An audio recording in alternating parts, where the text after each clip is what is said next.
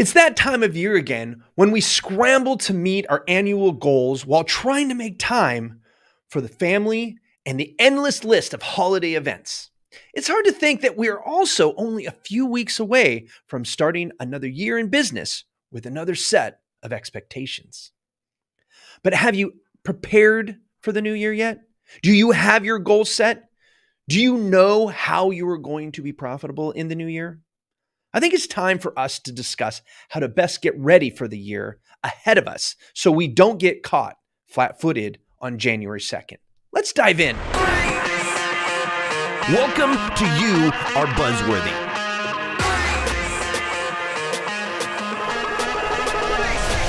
Welcome everyone to another exciting episode of You Are Buzzworthy. I'm your host, Michael Buzinski, and today we're diving into a topic that's crucial for every business owner. We're going to talk about preparing your business for a profitable new year. But before we get started, let me take a moment to express my gratitude to our fantastic listeners. Your support and feedback have been incredible this year. If you haven't already, don't forget to subscribe to our podcast or YouTube channel and follow us on social media to stay updated. All right, let's kick off by reflecting on the past year. As we approach the end of the year, it's crucial to take a look back and evaluate how your business performed. What worked and what didn't? Were there any unexpected challenges you faced? One of the most vital tools for this introspection is analyzing your key performance indicators or your KPIs. These are like the vital signs of your business, and they can tell you a lot about its health.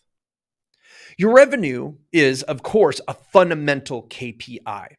It's the lifeblood of your business. By analyzing your revenue trends over the past year, you can identify your most profitable products or services, as well as areas where you might have fallen short. This insight can guide your pricing strategy and resource allocation for the coming year. This is a huge topic that deserves its own episode all to itself. So let's put a pin in it for this specific KPI until next week, where I will discuss how to optimize your revenue and create a profitable pricing strategy. That means if you haven't already, it's time to subscribe to the show so you don't miss out on this very impactful episode. All right, another critical KPI is client satisfaction. Happy clients are more likely to become loyal clients and advocate for your business. Look at customer feedback, reviews, and surveys. What are your clients saying about their experiences? Identify areas where you've excelled and those that might need improvement. I like to use this exercise to also gather case studies. As we are getting feedback through client surveys, we identify our most happy clients and then ask them to give reviews if they haven't already. We also look behind the scenes on what we have done for these clients and create case studies to use in our marketing for the upcoming year. The third KPI you want to take a look at is employee productivity, which is often an overlooked KPI, but has significant impact on your business. Assess how efficiently your team is working. Are there bottlenecks in your processes? Are your employees engaged and motivated? Productive and satisfied employees can lead to better client experiences and ultimately higher profits. By taking a deep dive into these KPIs, you will gain valuable insights into your business's strengths and weaknesses. It's not just about looking at the numbers. It's about understanding the story they tell and using that knowledge to make informed decisions as you prepare for the new year. So as we move forward, remember to consider these KPIs as your compass in navigating the path to a more profitable and successful year ahead. Now that you have a clear understanding of where your company sits with these three vital KPIs, it's time to set clear goals to improve each in the new year. It's not enough to have a vague idea of what you want to achieve. You need to set SMART goals. If you're not familiar, SMART goals are specific, measurable, achievable, relevant, and time-bound goals. These goals act as a roadmap, guiding your efforts and helping you stay on track. Let's do a quick review on how to make SMART goals. First, specific. When we talk about specificity, can you say that? Specificity, we mean that your goals should be well-defined and clear. Instead of a goal like increase revenue, be specific by saying increase revenue by 15% in the first quarter. Then you want to make sure your goal is measurable. Measurability means that you can track your progress. You should have a way to quantify your goals. If it's about expanding your client base, then set a target number of new clients you aim to acquire. Then you must make sure that it's achievable. Goals must be realistic. It's excellent to aim high, but your goals should still be within reach based on your resources, your capabilities, market conditions. Setting unattainable goals can be demotivating, but you also want them to be challenging so you don't cut your potential short. Then you need to make sure it's relevant. Relevance is about ensuring your goals align with your overall business objectives. If your primary focus is on customer satisfaction, a goal related to improving your website's user experience may be more relevant than expanding your product line. And lastly, make sure your goals are time-bound. Make sure they have a specific time frame in mind. Setting a deadline creates a sense of urgency and helps you prioritize tasks. For example, launch a new service by the end of second quarter. Okay.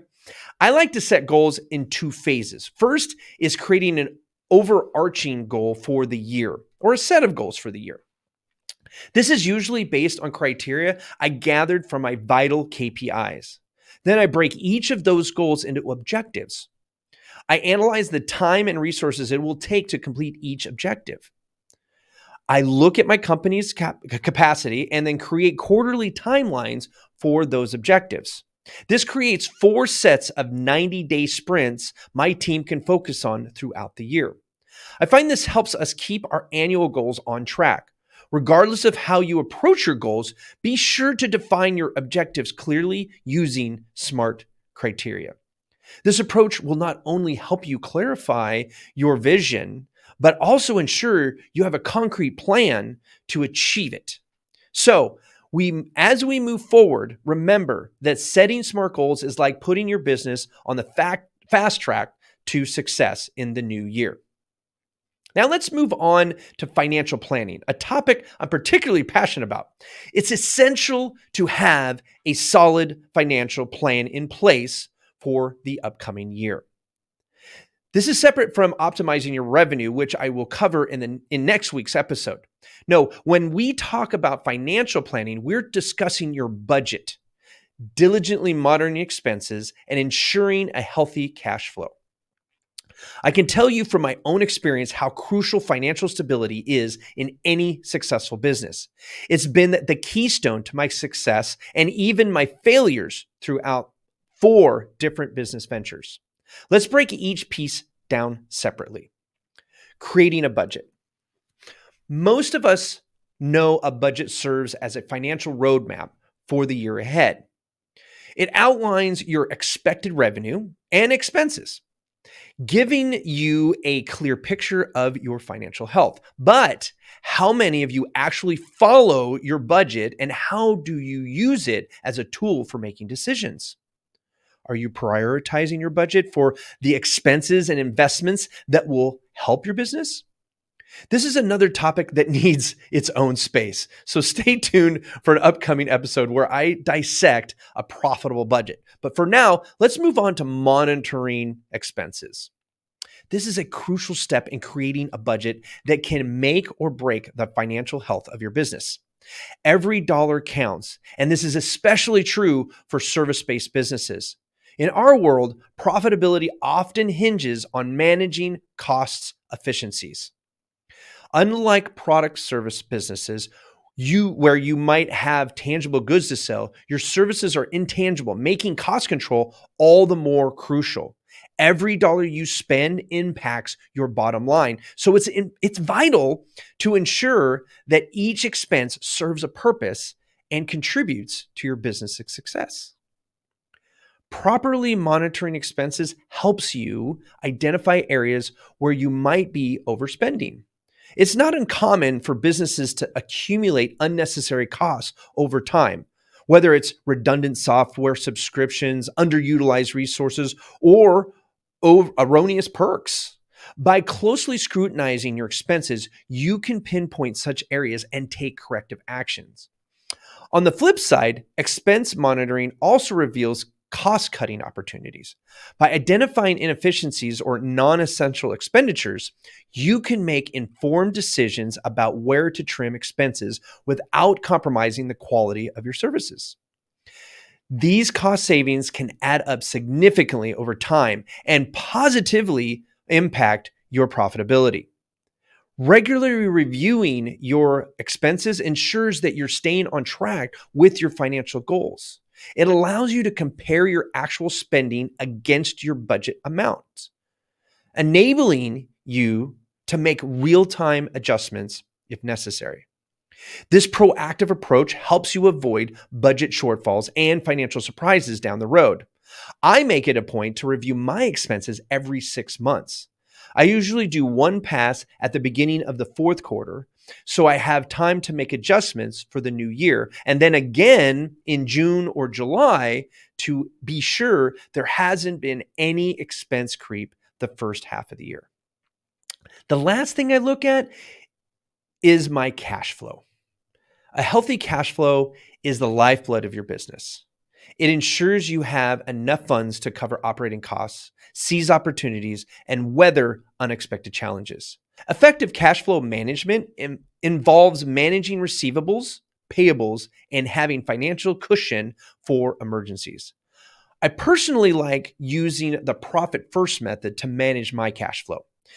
It's a concept created by my friend Mike Michalowicz. He wrote a book about the methodology called Profit First. This is one of the 3 books that has shaped my current success. It's also one of my top 3 recommended books to entrepreneurs to read. Look into it if you haven't read it already. You can also check out my interview with him in the episode released on July 11th of 2023 called The Entrepreneur's Balancing Act: Insights from Mike Michalowicz. Now, back to your regular scheduled show. My journey through 4 different business ventures has taught me that financial planning isn't just box to check. It's the backbone of your business's survival and growth. It's not just about making money. It's about managing and preserving it. When you have a robust financial plan in place, you're better equipped to make informed decisions, tackle challenges head on, and seize opportunities as they arise. So as we prepare for the new year, remember that your financial planning is your compass for financial success. It's not just a strategy. It's the foundation upon which your business stands or falls. Now, let's talk marketing. You know, I believe that marketing is the keystone of any successful business, especially service-based businesses. Now, I'm not going to go into too much detail today because let's face it, I talk about it in almost every other episode. I am a marketer and I spend a significant amount of time marketing my own business. And I think it's imperative that you either personally spend time planning and executing your marketing or delegating the task to someone who has the sole goal to garner more opportunities for your company in the year to come. If you don't know where to start, check out my book, The Rule of 26. I'm giving it away for free at ruleof26.com. It's a quick read and will get you pointed in the right direction when it comes to creating a solid marketing plan. Now, let's talk about the final piece of the puzzle in your annual planning: optimizing your operations. This step is often underestimated, but can be a game changer for service-based businesses. I have 4 steps to this process. First step is optimizing operations, which begins with identifying and eliminating inefficiencies in my process. Inefficiencies can manifest as bottlenecks, repetitive tasks, or outdated workflows. These not only waste time, but also cost you money. By conducting a thorough review of your operations, you can pinpoint areas where improvements are needed. The second piece is saving time and money. Streamlining operations isn't just about making things smoother, it's about saving precious resources. When you eliminate unnecessary steps and redundancies, you free up valuable time and reduce operational costs. This newfound efficiency allows you to serve more clients, take on additional projects, or simply have more time to focus on strategic growth.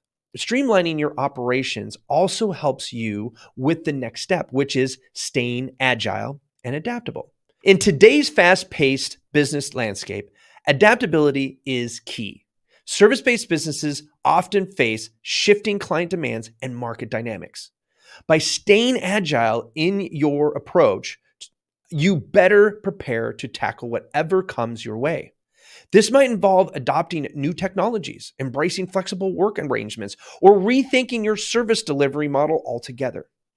Efficient operations also translates to a better customer experience. Clients appreciate prompt responses, efficient service delivery, and hassle-free experience. When you optimize your operations, you're better equipped to meet and exceed customer expectations, which can lead to increased loyalty and referrals we talked about earlier. It's important to remember that optimizing your operations is not a one-time task. It's a mindset of continuous improvement. It's a part of your business culture to regularly review and refine your processes. Encourage feedback from your team members who are on the front lines of the service delivery. Their insights can be invaluable in identifying areas for improvement. One of our core values at Buzzworthy Marketing addresses this very topic with our dedication to constructive dissatisfaction. It's a concept that focuses on the fact that no matter how well we execute a task or how awesome a project turns out, there is always room for improvement. So once we have celebrated our accomplishments, we start to review how we can make it even better the next time. Which brings me to the final piece of my annual planning process: adapting. Adaptability is a topic that is close to my heart, as I've seen firsthand how businesses can thrive or struggle based on their ability to adapt. Adaptability is a two-step process: staying informed and pivoting when necessary. The first step and foremost is essential to keeping a finger on the pulse of your industry. Stay informed about the latest trends, emerging technologies, and shifts in customer preferences. This knowledge allows you to anticipate changes and proactively position your business to capitalize on new opportunities. Being informed allows you to properly pivot when necessary. In today's fast-paced business world, adaptability is a key factor in long-term success. The ability to pivot and adjust your strategies when necessary can be the difference between thriving and stagnating. If you notice that a particular service or product is losing relevance, be prepared to pivot towards more promising areas. Staying informed helps you recognize these opportunities and weaknesses. So make this two-step process a part of your annual plan. Your next end of your review and planning meeting will thank you. So as I wrap this up, and you prepare for a profitable new year, remember that staying informed and adaptable is not just a nice to have. It's a must have in today's business landscape. By keeping an eye on industry trends, being ready to pivot when necessary, and fostering a culture of adaptability within your business, you position yourself for long-term success and growth. The ability to navigate change effectively can be your secret weapon in achieving profitability in the coming year and beyond. So let's recap the top 5 things to prepare for a profitable new year. The first, reflect on the past year and learn from it. Second, set clear, smart goals. Then prioritize financial planning, develop a strategic marketing plan, and streamline your operations. Remember, these steps aren't just theoretical. They're actionable. Take immediate steps to put these strategies into practice. I hope you found these insights valuable and that they'll help you kickstart a profitable new year for your business. If you have any questions or would like to share your thoughts on this episode, reach out to us on social media or through our YouTube channel at Buzzworthy Marketing. And if you've enjoyed the show, please leave us a review. So until next time, stay buzzworthy.